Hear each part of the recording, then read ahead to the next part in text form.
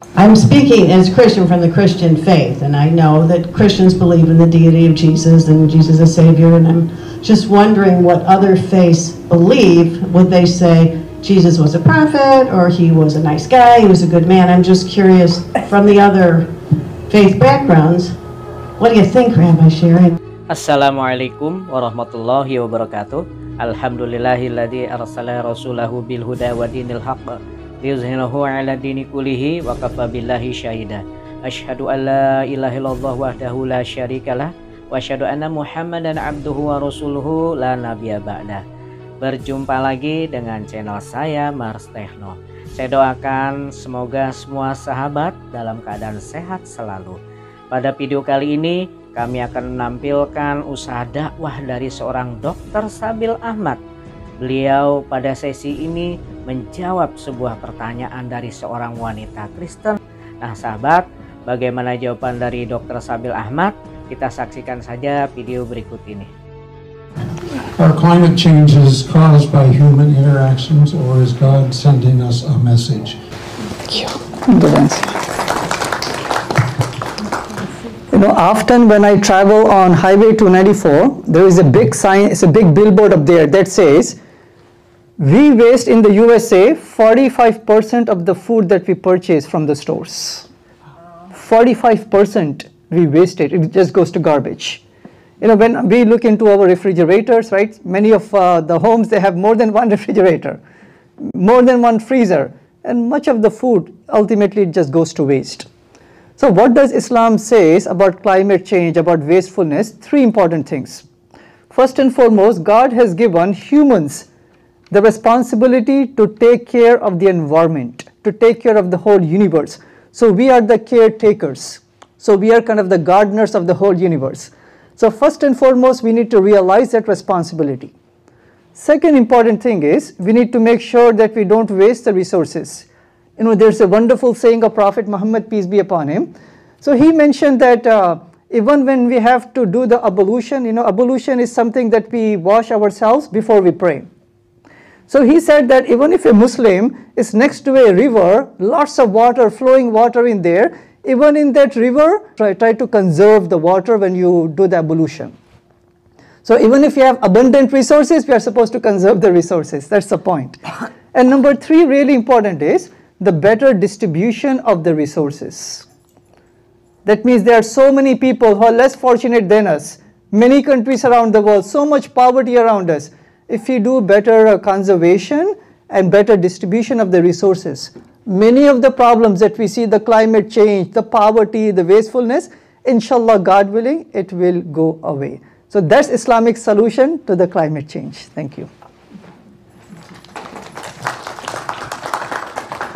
I'd like to now open it up to questions. Anybody in the audience, if you have a question, if you'd like to direct that question to just one person or to the whole panel, that would be fine.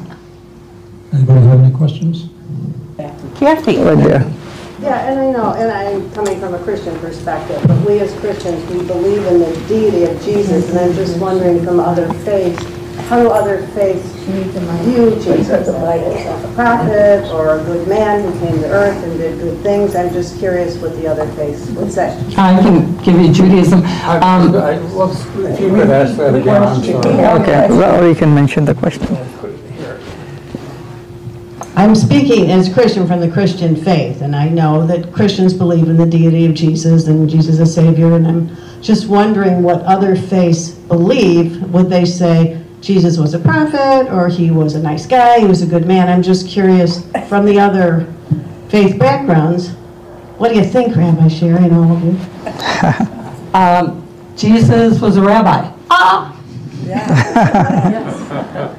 One of ours people. Anyways.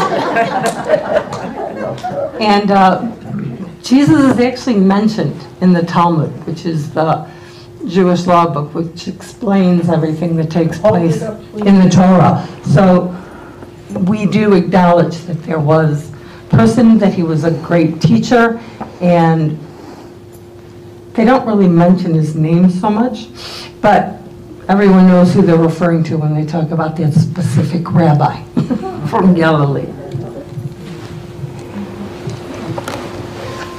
I will give you a simple formula about what Islam says about Jesus. What comes to mind when I think of Jesus is the word Jesus. So every letter of the word Jesus becomes one point about what we believe about Jesus. For example, we say that Jesus was just a messenger, a prophet. The Quran says about it, chapter 5, verse number 75, and many passages. So Jesus was just a prophet according to Islam, right? So J. The E stands for he was empowered by God to do the miracles. So we say the miracles were coming from the Creator and Jesus was an agent. Just like all the prophets, Abraham, Moses, Solomon, David, all the prophets before him, they were the agents, the prophets of God, and through them God was doing the miracles. The S stands for his sole mission of Jesus according to Islam is to invite humanity to the worship of one God. Not to worship him or idols or humans or the creation, but to only worship the Creator.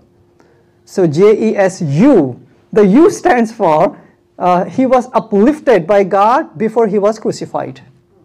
So we don't believe in the crucifixion. We say salvation is by personal responsibility, personal accountability. You have the right belief, you do good deeds, God's mercy comes into play.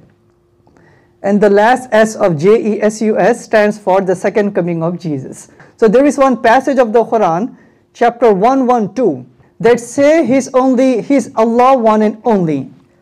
He is eternal, he is needed by all.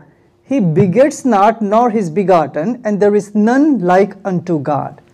So we don't believe in the sonship of Jesus or the divinity of Jesus. We say there is only one Creator, and Jesus was his prophet. So that's what Islam says about Jesus. Thank you. In the present, just on the news tonight, they were talking about the number of anti-Semitic and racial problems that are in our country.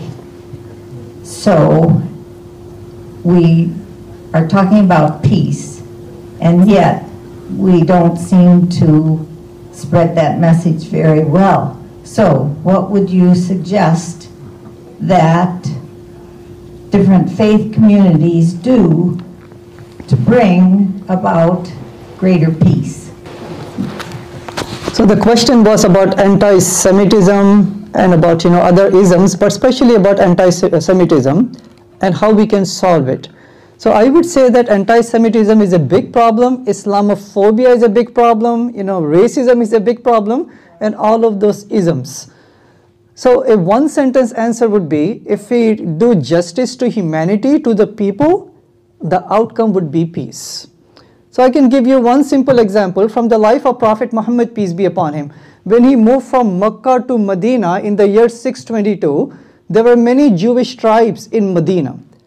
So one of the very first thing that he did is to make a constitution, and that constitution said that the Jewish people would be one with the Muslims, and you may know this from history.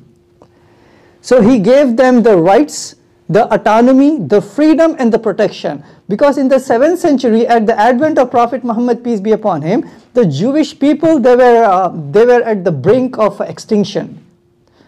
So Muhammad, peace be upon him, with the guidance of the Quran, he gave them autonomy and protection and the freedoms, right? Number one. Number two, when the Spanish Inquisition was going on, it were the Muslims, they opened the door and welcomed the Jewish cousins to our lands, the North Africa, the Ottomans, and also Palestine, by the way, important.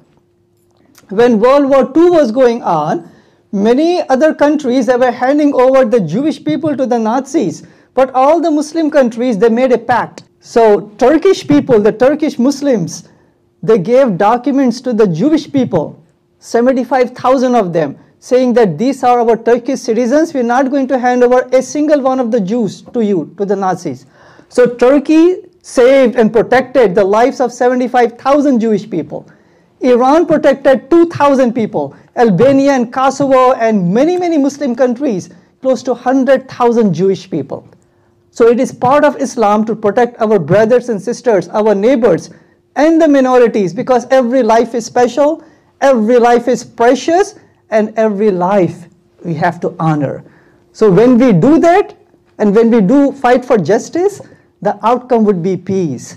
That's when Islamophobia, racism, anti-Semitism, inshallah with God guidance, they will go away. Thanks a lot. Thank you very much. Selesai. Terima kasih telah menyaksikan video sampai akhir. Semoga bermanfaat. Mohon maaf jika ada terjemahan yang kurang tepat. Dukung channel ini dengan cara like, subscribe, dan share. Wassalamualaikum warahmatullahi wabarakatuh. Masya Allah, sebuah penjelasan yang sangat ringkas tetapi penuh dengan dalil, mematahkan argumentasi dari orang Kristen ini. Ternyata poligami adalah sudah ada sejak zaman dahulu. Bahkan di Bible sendiri pun di Perjanjian Lama disebutkan bahwasanya Nabi Sulaiman beristri lebih dari 700 orang. Pada awal mulanya Dr. Sabeel Ahmed ini menjelaskan kronologis adanya poligami yang maksimal 4 di dalam Al-Quran. Di Jazirah Arab sendiri sebelum kedatangan Islam di abad ke-7, masyarakat sana sangat tidak menghormati wanita. Bahkan mereka dianggap sebagai properti dan tidak mempunyai hak. Diceritakan bahwasanya apabila seorang pria menemukan istrinya melahirkan seorang anak wanita, maka dengan tidak segan-segan mereka segera menguburnya bayi wanita tersebut hidup-hidup. Namun dengan kedatangan Nabi Muhammad yang membawa kitab suci Al-Quran, sedikit demi sedikit merubah mereka untuk berakhlak lebih baik dan juga menerapkan syariat Islam, terutamanya dalam poligami. Jadi di dalam Islam diatur nikahilah 2, 3, atau 4. Tetapi apabila engkau tidak bisa berlaku adil, maka nikahilah cukup 1 istri saja.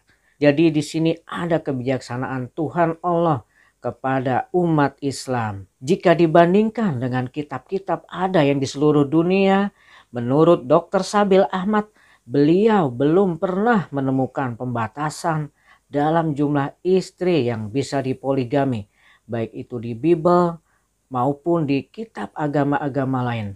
Tapi agama Islam dengan jelas membatasi dan mengaturnya, di mana dia harus bersikap adil dan juga bertanggung jawab 100%. Di sesi ini juga Dr. Sabeel Ahmed membandingkan dengan kondisi Amerika saat ini. Menurut survei yang dilakukan oleh Tribun Chicago mengatakan bahwa 40% pria Amerika mempunyai hubungan dengan 7 orang wanita sebelum menikah ataupun tidak ada berhubungan keluarga. Sehingga apabila wanitanya hamil, dengan seenaknya saja laki-laki tersebut berpaling kepadanya, dan yang bertanggung jawab adalah wanita tersebut dan menjadi orang tua tunggal. Menjadi orang tua tunggal tentunya merupakan beban yang sangat berat bagi seorang wanita. Apalagi kecenderungannya adalah mereka tidak mendapatkan kasih sayang dari seorang ayah. Dan menurut Dr. Sabeel, kecenderungan mereka adalah bergaul dengan orang yang bersenjata, gangster, dan ada kemungkinan IQ-nya rendah. Jadi bagaimana solusinya? Diberikan pertanyaan lagi kepada para hadirin, yaitu Islamlah solusinya bagi masalah ini. Karena Islam adalah tuntunan dari Tuhan Allah yang tentunya lebih paham atas urusan manusia. Dan dengan kebijaksanaannya memberikan kesempatan dan sekaligus tanggung jawab yang penuh bagi laki-laki yang ingin berpoligami. Nah sahabat, mungkin itu saja sedikit video reaksi dari saya. Mudah-mudahan bermanfaat. Wabillahi taufik wal hidayah. Wassalamualaikum warahmatullahi wabarakatuh.